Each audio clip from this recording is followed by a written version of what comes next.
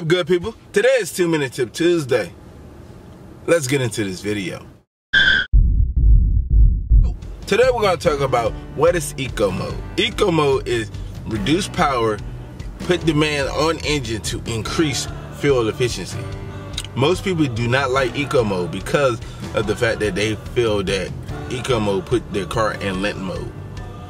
Eco mode do not put your car in lent mode or reduce cylinders. It just help reduce the power and pedal response of the vehicle to give you the best fuel efficiency out of your vehicle. Do eco mode make my car slower? It reduces engine power and pedal response to the vehicle to give you the best fuel efficiency of that vehicle.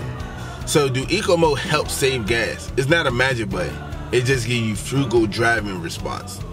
So you don't have to be driving really fast, and if you like driving really fast, take your car to eco mode, because then you can get the full pedal response and full engine out of the vehicle.